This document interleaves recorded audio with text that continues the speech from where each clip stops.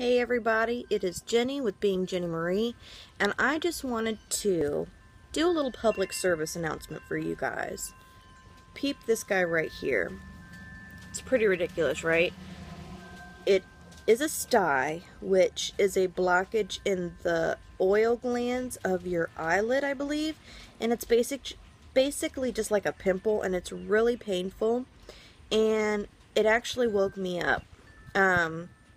About 6:30 this morning. It was real sore, and I thought, well, maybe a hot shower will help it out, but it didn't.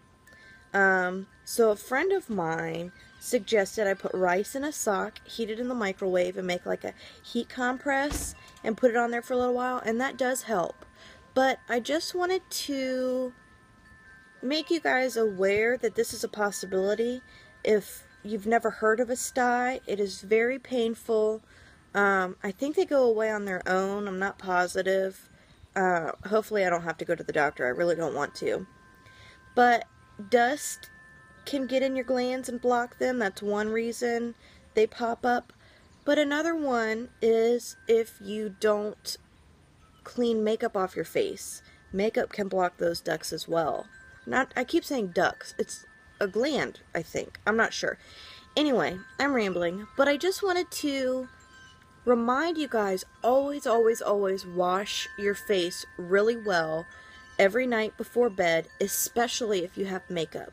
Even if you have to use a baby wipe to wipe your face off, if you don't have anything else, just always remember to wash your face. And